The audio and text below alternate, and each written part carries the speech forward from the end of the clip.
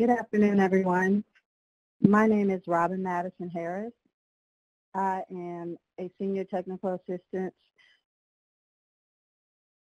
Consultant at AIR, American Institutes for Research. Today, we will have our webinar entitled High Leverage Practices, Supporting Students with Low-Incidence Disabilities in Inclusive Classrooms.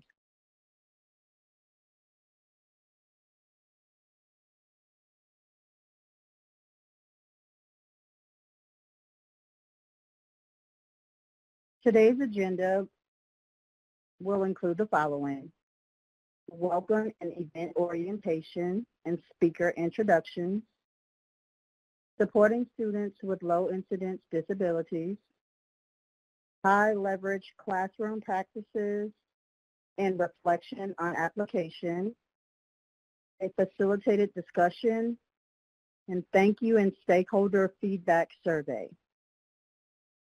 We will also have two Q&A sessions, so please make sure to jot down your questions or put them in the chat pod.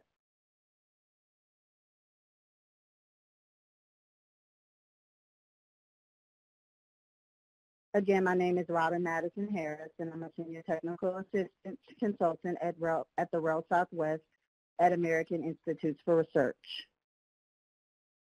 Our speakers for today will be, first, Dr. Tessie Rose Bailey, who is a Principal Technical Assistance Consultant at American Institutes for Research. In her role, she has supported general and special education teachers, university faculty, and leaders in 43 states to implement special education requirements to improve outcomes for students with disabilities.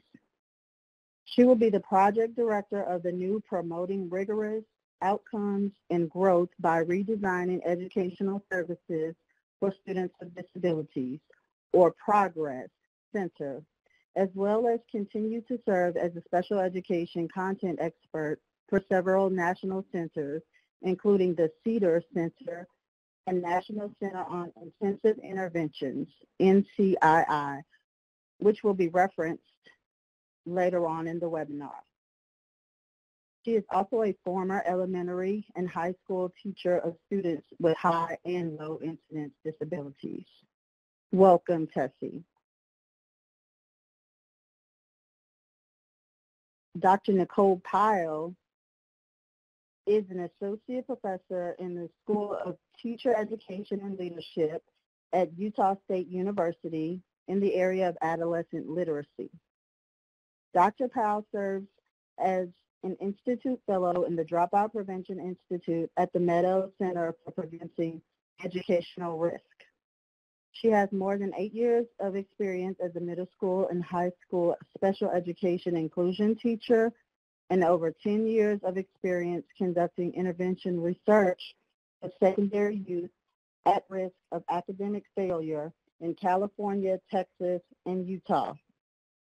Her research focuses on interventions in secondary education aimed to improve literacy and academic outcomes that ultimately improve graduation rates and college readiness rates of youth at risk for academic failure and high school dropout.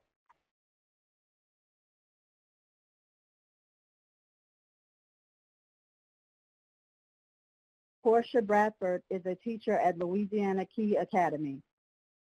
Portia studied at the University of Arkansas and graduated with a Bachelor's of Science in Education.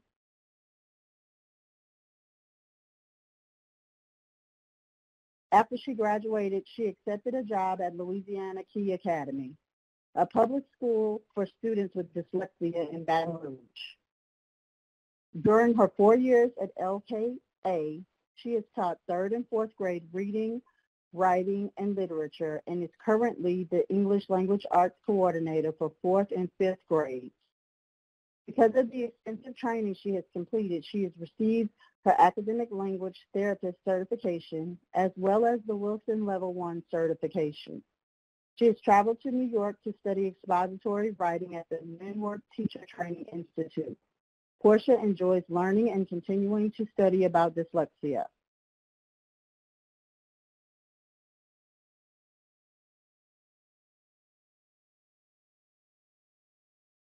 REL Southwest works with stakeholders across our region to meaningfully improve student outcomes. We conduct this work in partnership with education stakeholders in 5 states in our region: Arkansas, Louisiana, New Mexico, Oklahoma, and Texas. We support collaborative research partnerships and conduct applied research in consultation with state education agencies, districts, and other stakeholders that ultimately can lead to improved student outcomes.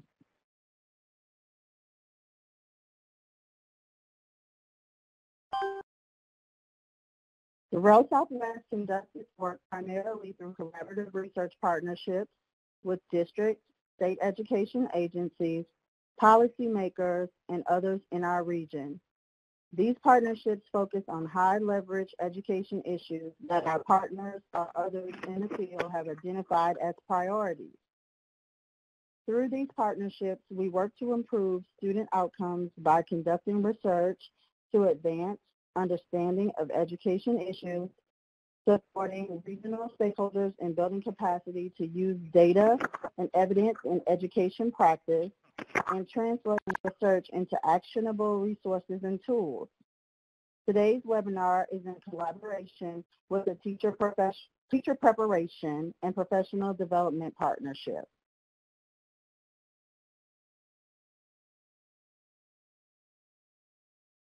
The goal of this bridge event is to discuss effective classroom practices that general education teachers can use to encourage access for students with low-incidence disabilities to core curriculum and instruction.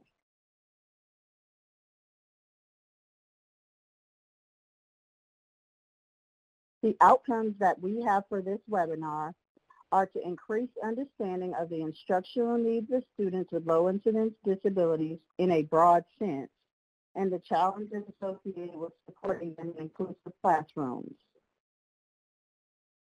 Become aware of high-leverage practices and their evidence base for supporting students with low-incidence disabilities, and gain skills and knowledge to implement 3 instructional high-leverage practices that can be used to teach students in low-incidence disabilities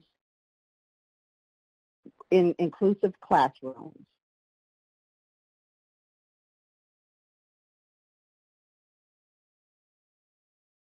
The stakeholder feedback survey will be shared with attendees toward the end of the webinar and also will be sent to all webinar attendees afterwards. This feedback is very important and helps us improve for future events.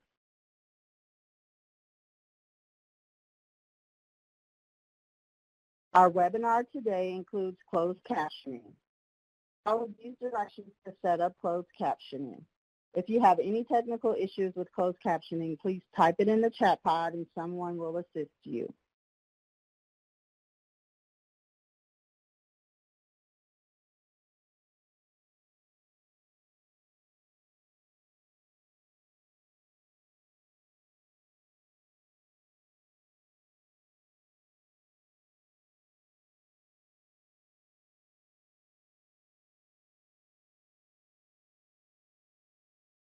Our first speaker today will be Dr. Tessie Rose Bailey.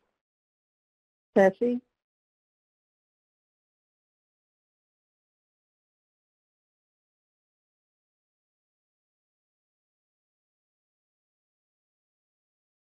A lot of the things that will be presented today. So please feel free to check out the handout and then also check out the chat pod where we'll be posting links to a lot of those resources. So before I get started, I do want to just share a little bit about why we're all here. The Individuals with Disabilities Education Act, which was passed in 1974, was a funding legislation that was meant to provide supports and services for students with disabilities. And the essence of IDEA was to ensure that eligible students were afforded a free, appropriate education. And we often hear this as FAPE. Now, FAPE is really the idea that we're providing specially designed instruction at public expense, meeting the standards set forth by the state. And those services are provided through preschool all the way through their secondary education.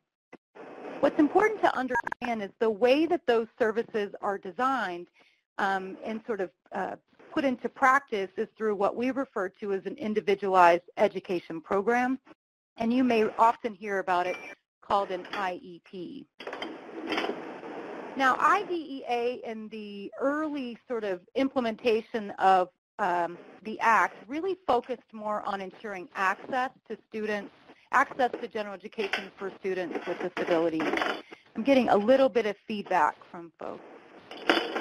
And then in that initial implementation, we focused primarily on ensuring students could get into the classroom, but the idea of educational benefit was really not the focus. And in fact, prior to a 2017 Supreme Court decision, the focus was really on providing appropriate progress that was at least de minimis. However, in the Supreme Court in 2017 found that in order for LEAs to meet its obligation under IDEA, the school really had to develop an IEP that was reasonably calculated to enable the student to make progress in light of the circumstances of the child, whether the severity of the disability, the nature of their learning needs. And in providing those services, we needed to make sure that there was meaningful progress towards individualized outcomes or standards that had been outlined in the IEP. In the case of Andrew, the student was a student with low-incidence disabilities, specifically autism.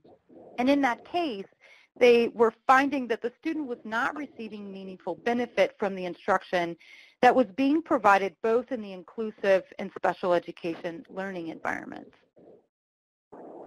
Now, we mentioned this idea of low-incidence disabilities, and I want to make sure that there's some clarity about what the students that we're talking about. In IDEA, there are three groups of students. The first one are those students who have visual and hearing impairments, or in some cases simultaneous visual and hearing impairments that meet this criteria of low incidence, meaning they aren't frequently found in schools, and they also require a very specialized set of skills from their educators. You are probably thinking most likely the students with significant cognitive impairments, students with severe autism or multiple disabilities, or even an intellectual impairment. This definition of low-incidence disabilities also includes a small number of personnel or students who need a small number of personnel with really highly specialized skills and knowledge. Now, as a general education teacher, it's really important that we're collaborating with the teachers who have those specialized skills as we begin to implement our high-leverage practices. Now, with IDEA, we've talked about this idea of faith, and faith is looking at the way that we provide those services in what's often referred to as the least restrictive environment, or you may have heard about it as LRE. And IDEA requires that schools and districts ensure to the maximum extent appropriate that students with disabilities, whether they're in a public school, charter school, or private school, are educated to the extent practicable or appropriate with students who don't have disabilities. This is sometimes what we see as this idea of inclusion. And it's important to note that inclusion is more than just the physical location of where a student is receiving instruction. It assumes that students are included in everyday classroom activities, and that the practices and policies are in place to identify and remove any barriers, which could be physical, communication, or attitudinal, that are preventing the student from fully participating in that inclusive environment. Now, to support students with disabilities in the regular education classroom, IDEA provides schools and teachers what's referred to as supplementary aids and supports. This might be professional development that's for general education teachers like yourselves. It could be communication aids, assistive technology, which we'll touch on briefly, the provision of paraeducators, or any other accommodation material that are necessary for a student with low incidence disabilities or any disability to fully access the core curriculum that's being provided. It's important that general education teachers and special ed teachers collaborate regularly to make sure that you're identifying the student and teacher needs and be able to provide those appropriate aids and services to ensure that teachers feel prepared and that students are benefiting from what is being provided.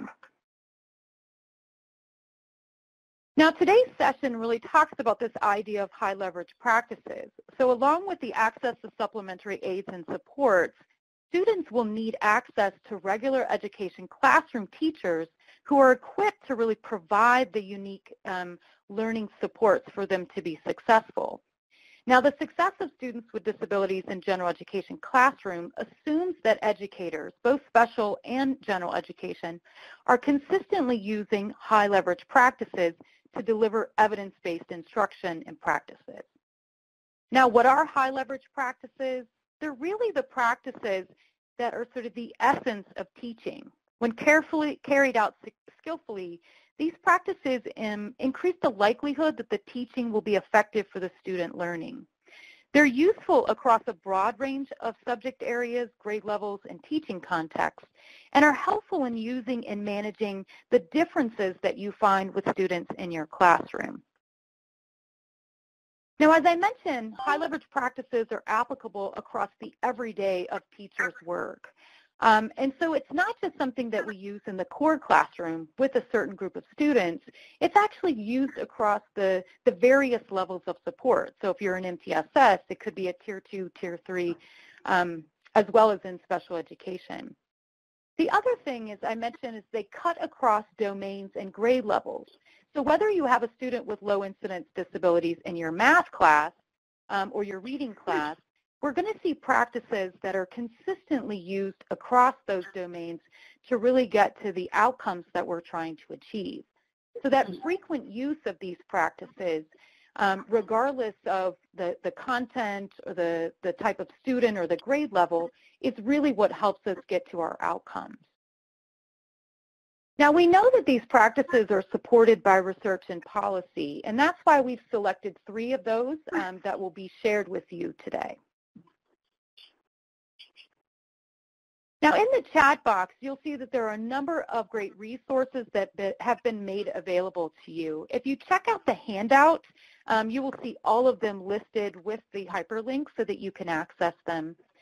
But the first one I want to share is one of the 2 leading resources or sources for high leverage practices. It comes from Teaching Works, and it outlines 19 essential practices that all teachers need to know to deliver effective instruction. These really are, if you look at the practices, are essential to what define us as teachers. Now, most likely you're doing a lot of these practices in your day-to-day teaching. So if you look on the right side, I mean, think to yourself, do you ever explain and model content, practices, and strategies? Do you set up and manage small group work within your classrooms? Do you build respectful relationships with students? And you're probably doing all of these, but sort of the essence of a high leverage practice is that we're doing them consistently across domains with equitability across our students. Now, these practices here are what we see all teachers need to know to teach any students. Now, we know that in some cases when we're working with students with more significant needs, like those with low incidence disabilities, we know that we need much more specific practices to help those with the unique needs. So the Council for Exceptional Children, in collaboration with the Cedar Center, and you can find a link to that in the chat box, have developed a set of practices that are applicable to both pre-service and in-service that can help us positively impact the students, the outcomes of students with disabilities when they're being served both within general education and special education settings. These practices are divided into 4 main categories. Collaboration, which is really the practices where general education and special education teachers work together to identify how they can best provide supports and services for students with low incidence disabilities. The second set of practices really are looking at the assessment. Is that what are the data that we're using to determine whether the student is making appropriate progress in light of their circumstances, and that are we really identifying and addressing the particular needs. The third set of practices focus on the social, emotional, and behavioral supports.